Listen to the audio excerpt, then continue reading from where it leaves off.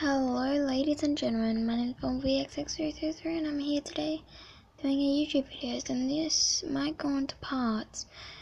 And this is a try not to laugh challenge Jacksepticeye. Now you might think my voice is a bit different, it's because my throat's croaky. So I might cry in this, I don't know, I might hold it back. I don't know.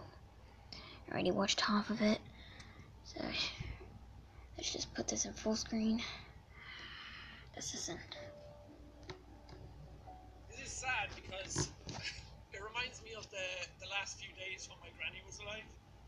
And she didn't die of cancer or anything, but she was locked away in like a hospital for the last few months of her life, and she didn't really recognize anybody anymore. She was super like aware of everything. God, sorry, that's gonna sound terrible.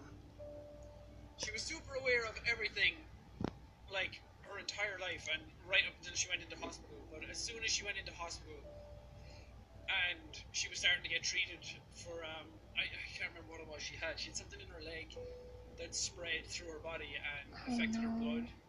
But she was in hospital for a few months before she died, and her mind just completely went.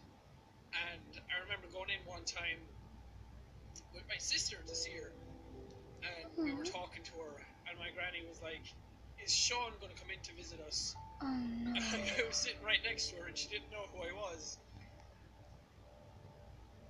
And that was really sad.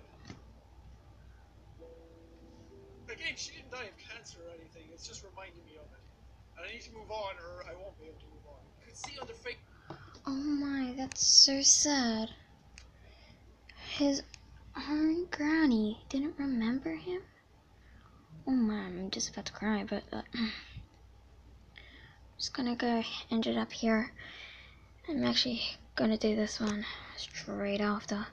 So if you guys enjoyed this video, leave a like and comment down below. I'll see you guys soon. Bye.